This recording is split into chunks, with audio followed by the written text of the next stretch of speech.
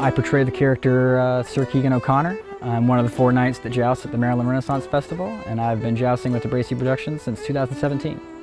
In the 1100s, there was kind of an awkward period of peace in Central Europe. We start seeing a pop-up of tournaments in northern France. Knights at the time were basically the first professional soldiers in history. Heavy mounted knights with lance and shield were basically the powerhouse of the time period. So the tournaments kind of offered that opportunity to go out and practice your skills and show off your skills and also make a fortune sometimes. During a time of peace, this is your only time that you can gain standing politically, socially. For somebody from a lower noble house, that could be your only chance for, really moving up in the world. My name is Bill Birch. I play Sir William DeBracy for DeBracy Productions at the Maryland Renaissance Festival.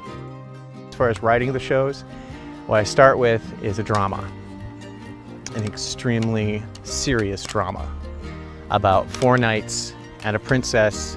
The princess is hosting this tournament, and each knight has a different motivation. And it's up to the audience to pick up on the subtle nuances to figure out what these motivations are. There's always mini plot twists. There's multiple sub-stories happening. From there, we have our first tournament, our second tournament. It's all real, all actual competitions. We're hitting each other as hard as we can with shield and lance at the same time.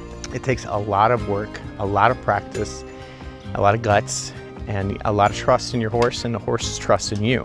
A lot of the horses really get into it and can't wait. Other horses have their own personal vendettas out there with other horses because it gets so competitive. You learn about the different stage combat techniques and safety, and timing. Because fights have to work and they have to be a very well put together dance and choreography. We change our fights every show. We never try to do the exact same phrase of fights in the same 2 shows because we want the audience to feel like it's brand new. The Maryland Renaissance Fair makes you feel as soon as you walk in there, you could expect anything. There's so many things that people can see and pick up on, and there's just wonderful interactions between human beings. I think the Maryland Renaissance Festival does a really good job of portraying that energy and really nailing it. And if you're there and you want to, that immersive experience is there for you. So if you're looking for a really exciting adventure and a place to take your family, come out to the Maryland Renaissance Festival and see all the hard work that everybody puts into this beautiful and amazing artistic event. See us joust, see our horses, and see us do our best to make you believe that you've traveled back in time.